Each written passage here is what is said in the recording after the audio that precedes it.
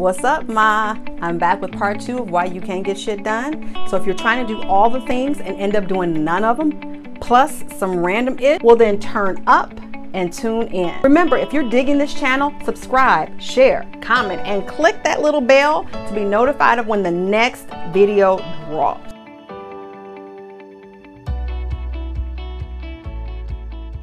Hey there, it's your girl Charmaine, and welcome to today's Charmed Life episode. Here I help African-American entrepreneurial moms of kids with quirks feel seen, heard, supported as they strive to create more time, energy, and focus in their life. If this type of content is your jam, be sure to click that subscribe button below as well as that bell to get notified of new content.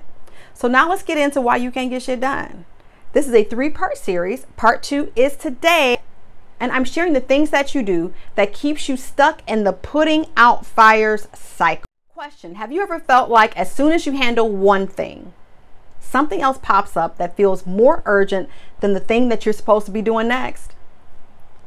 And the cycle keeps going until your day is over and you find yourself with a daily action plan that has more ish on it than when you started.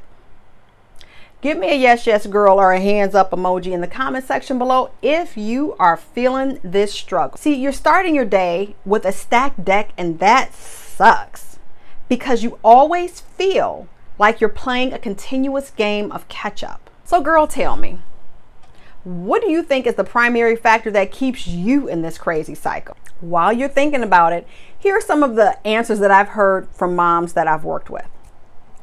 If everybody would just leave me alone. If I could only get up earlier. Oh, I just need to be more organized. Like I need to put all my papers and shit in one place, and like I need to take time to really get organized. And the list goes. Although those responses do hold some weight, they are not the primary reason why you are in a constant state of movement. Here's what's keeping you stuck in this space of putting out fires all the time. Lack of clarity. You don't really know what you want. Let's be for real. Your entire day starts based off of what you have to do next. When something else pops in for you to do, you drop everything and do it, or you add it into your already crazy day. And you do that because you're not clear about 3 things: how you want to feel, what's going on in your life now, and what you want. Until you are clear about those 3 things, your life is going to be forever in a state of reaction. As a mom of a special needs kid, you sometimes live in a world of reaction based on your child's needs. So it's hella important for you to have as much flow and stability as your life as possible. Look, Ma, I get it. The demands of life often overwhelm you before you're even able to gain footing. Often you find yourself fighting for air in your day just to exist. And so those questions are the furthest thing from your mind when you're just trying to survive. I know you're wondering, Charmaine, if you say that's my baseline, but you know how crazy my life is, then how in the hell am I supposed to get to that space? I got you. Remember, this is a gradual process. When you're in immediate pain, you just want it to stop. So hearing the words small, consistent steps does not make you smile at all. But trust me, it's what's necessary to keep you from being continually overwhelmed and trying to do those big monstrous things to try to create this big monstrous change. And what happens? What happens, girl? I know what happens. What happens is you go, I'm going to spend all weekend getting my life together. I'm going to organize everything and it's going to be fantabulous.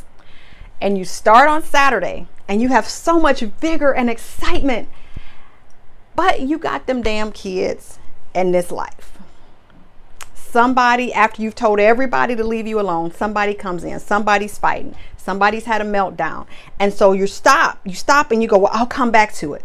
But you stop at a point when all the shit is on the floor. Like you were just at the process of getting it all organized. And so you go and you handle the kids, and then you realize, shit, it's time for them to eat lunch. And then you make some lunch. Okay, after I get done with lunch, I'm gonna do this. And then your mate come in and they want something. And then you got to kind of splinter off and do this. And then you remember, oh shit, I got to go pick up the groceries. I'll finish this when I get done. By the time you get done adding all them little extra things in, the day is over. You come back to your space, and what it look like? It looked worse than when you just had all the papers piled on top of each other, because now you have them separated into these little categories and shit. You don't remember what them categories was because you was in the moment. And you like, oh man, okay, I'll start over. I said I was gonna do it the whole weekend. You know, I'll stay up a little bit extra tonight. And so you intend to stay up a little bit extra that night on Saturday night. But then a show you wanted to watch comes on. And so you say you'll do it while you're watching the show. But what happens is you end up watching more show than organizing. And then you get sleepy and you go, I'll get up early before everybody else gets up and I'll finish this organizing project. So you go to sleep and you get up early, but guess what? Your special needs kid does not sleep all night, or either they have an internal clock where they get up just as fucking early as you. So the plans that you had, like, do you see the pattern? This is why being in a supportive place and space is so important, while having the guidance to help you stay on track and out of the ish that ain't got nothing to do with you. And stop taking on these big, humongous projects when your life really needs bite-sized pieces. So let's keep this convo going. Share in the comments below what not being clear is costing you. What is it costing you to not know how you want to feel, what you want, and what your life looks like now? What is that costing you? Is it costing you full Saturday afternoons? Because what your life looks like now is that you cannot go in hard over a weekend and do shit. You really need to break this mug up over a course of a couple of weeks and do a little bit at a time. What is it costing you? I'm listening, and I'm here to support you towards your next best moves. If you want to see more content like this, be sure to add a thumbs up, share the vid, and subscribe to the channel.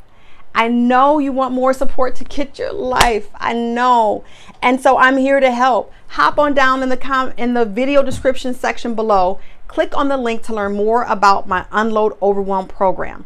This is an intensive 6-month program that's going to help you to dig deep into your life and create the time, energy, and focus that you've always desired without the extra ish to do or the additional stress and overwhelm. So go ahead, click on that link below and get your hind parts in that program. Well, it's time to take action. It's that part of the video where I tell you to take action. You can sit and listen and watch my entire YouTube channel all day long to get motivated and write notes and take plans. Or you can just start taking action right now where you stand. The only way to eliminate the stress and overwhelm you feel in your day is to take clear, intentional action. So I'll talk to you later, girl.